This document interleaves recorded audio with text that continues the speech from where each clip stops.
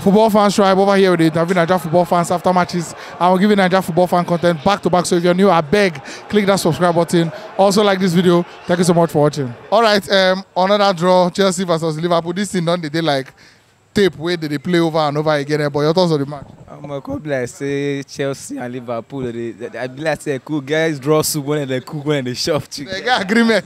So they eat draw soup anytime they jam. And after this match, they go shop draw soup. The draw. Well, I'm not surprised with the results. Like whenever these two teams meet, they tend to want to cancel each other out. So I'm not surprised with the 0-0. I'm not surprised. Did it look like a more determined Chelsea team today in the absence of Potter? Let me be sarcastic. They should not be determined. We need a order for them again. There's no better time to wake up and then, really show that character. But I think beyond because I wouldn't say they've been playing badly the last couple of months. I think the manager, the management of the players, the formation and all that really helped the performance today. If not, this game wasn't really as compared to last game. The difference is not really that much. You get in terms of chance creation, missing chances, all those things. So it's almost the same thing. So it was not really. Was it Chelsea being an improved side today, or you feel Liverpool are very, very weak right now and this season? Well, Chelsea being an improved side, I would say that's one. Okay, then secondly, Liverpool they've not been there.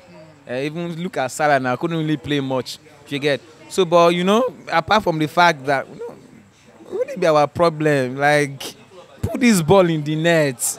What's the problem? That's just the issue. Played a very wonderful game today, but unfortunately, like many other games, you see that chance you're not taking. I don't know. We hope it doesn't affect us when we meet Real Madrid next week. Exactly, and Felix now, somebody that came from Madrid.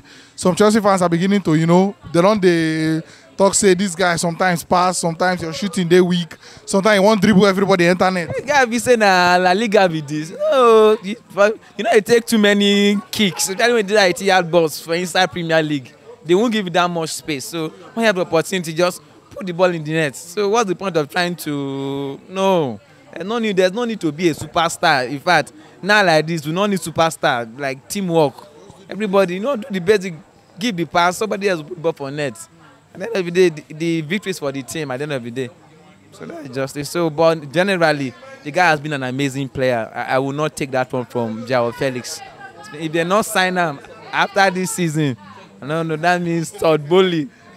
As in the Wahala, as in that means they're really worrying from village. Now the problem comes from. But he has been an amazing player. I would say if we want to rate all our Chelsea players this season, he's among the top 3.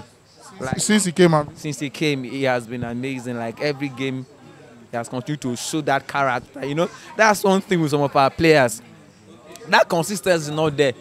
Just very few of our players are the ones who we can say, okay, any game, the day. Like that's why we miss Kante a lot. You see Kante, you see Enzo Fernandez, you see Felix. These are 3 players. I'm sure that every game they play, they've been amazing, and then our defense too was really something else today. Koulibaly, yes, I wanted to ask you about Koulibaly. Your thoughts on his performance? No, Koulibaly. I was telling someone when we sat there now, and now when they brought him, that was when we lost what's his name now, Rudiger. So they felt like this is a good replacement for Rudiger. He wasn't measuring, but now I'm beginning to see that bully, that CSU, yes, that guy at the back. He's really showing that strength of character. He's not committing, all those crazy fouls he used to commit in those days.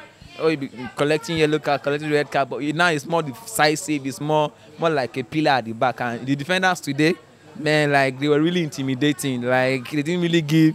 You could see Cucurella running into attackers down to the midfield. You see how much they came out. More like a highline they were playing, sort of, and it was really a good one today.